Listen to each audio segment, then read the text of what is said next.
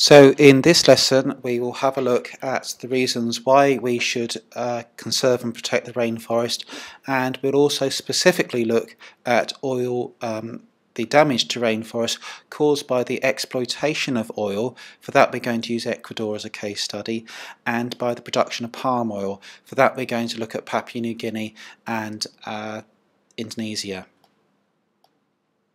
Okay, so one of the things that we need to have a think about is why should we protect the rainforest in the first place? Because at the end of the day, everybody needs oil, everybody needs to make money, and there's nothing wrong with development if you think about it in itself. Have a look at this picture. Here's an example of the sort of damage that is caused by the exploitation of oil. This is actually in Ecuador, and you can see this chap here with a yellow hat is trying to prevent this polluted water from getting out into the environment. So there's lots of things going on there. Do remember that as well as a natural environment needing to protect the wildlife, these are people's homes as well. People do live there. We'll be watching some videos during these lessons and you'll be hearing from people. It is their home and they rely on this environment for their water, for their food, for their employment, for their total livelihood as well. So you've got wildlife habitat and people's habitat as well. Going to a more global level, do remember that rainforests are very important in controlling global warming, and we're going to have a look at how chopping down the rainforest causes global warming by burning the trees, releasing carbon dioxide into the air, and then also if you chop down the trees they are no longer growing, so they can't absorb any more carbon dioxide in the air. But something that people do forget about or don't know about is that when you cut the trees down and start disturbing the soil, the carbon dioxide inside the soil and the methane inside the soil is also released into the atmosphere, so that's an additional impact. We start doing that globally.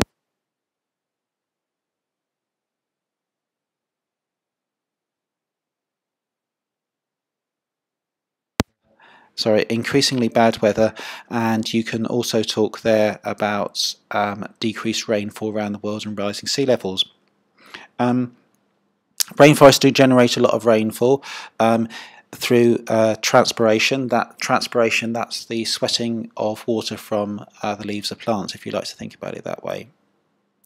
Another thing is that if you cut down the trees, you are going to have less rainfall, so you can't cut down a large area of trees in the rainforest and expect the rest of the rainforest to be completely free from effects. You might also look to talk about ecosystem services. The rainforest can make the air clean, they can make the water clean, they can hold the soil together, as well as providing us with useful crops, products and medicines as well. Okay, there are some videos here for you to watch. Do have a look at this video here in particular, which talks about the oil spill. When you watch that video on the oil spill, which I'd really encourage you to do, it's this video here, they'll be talking about the oil spill in Ecuador. That was from Texaco, which for some strange reason has changed it since that disaster, has changed its name from Texaco to Chevron. That between 1970 and 1990 in the Oriente region of Ecuador. Do you remember that the guy in the video is talking about really it being their home, their environment where they live, but also about medicine, food, plants, fish. Really it's the supermarket of the people as well as the environment. Some specifics in there: 18 billion gallons of wastewater. As we will discuss in the lesson, it's not just the oil spills, it's not just the destruction of the environment that you have when you start building your oil wells. Also, there's a lot of wastewater, and we'll go back to this chap here in the yellow hat. Actually, most of that is not from an oil spill, most of that is from wastewater that the oil industry does generate.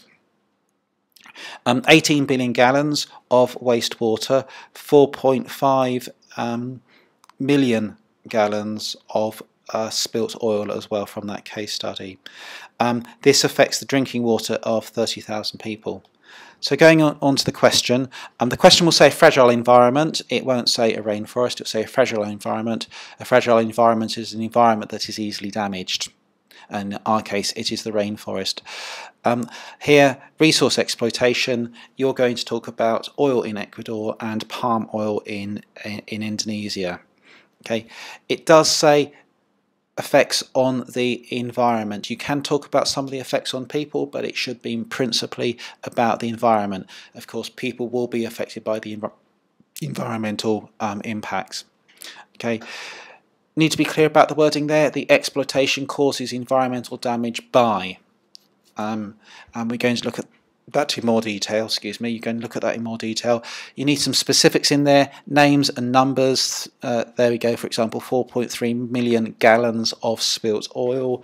As we said before, 18 billion gallons of wastewater as well. I struggle to find some of the benefits, but if you do find some benefits of the exploitation, they'll accept those as well.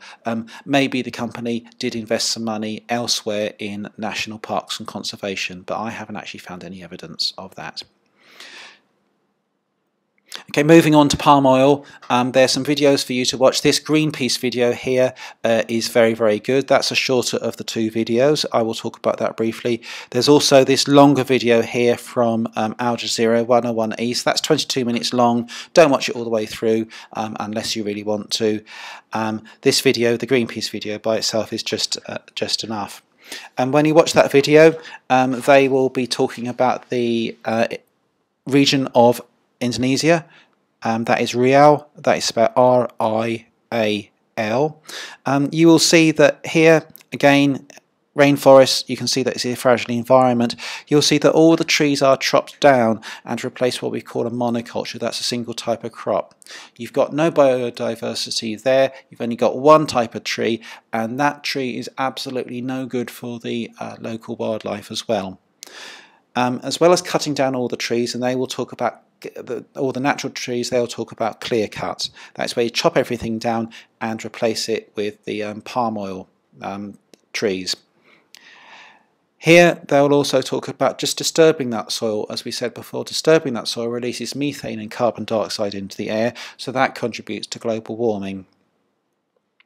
You also need lots of pesticides and fertilizers to keep these trees growing properly, and that creates runoff and toxic runoff, and that's going to get into the soil, and it's going to pollute the soil, and it's going to pollute the air, and it's going to pollute the water, and there'll be a knock-on effect there on the local fish, which people will eat as well. And remember, people use this for drinking water as well. The palm oil trees themselves don't hold the soil together very well, so you're going to get the soil being washed out. In the video they all talk about the rivers going red. That's because of the soil being washed out into the rivers. Also, you've got the roads and the building and the infrastructure and the extra people coming into the rainforest as well. That's going to have an effect. It's not just chopping down the trees as well. Okay, he will talk about Indonesia and he will talk about Papua New Guinea as effects. Okay, so Bart, you need to make some notes. Remember, you need to be as specific as you possibly can.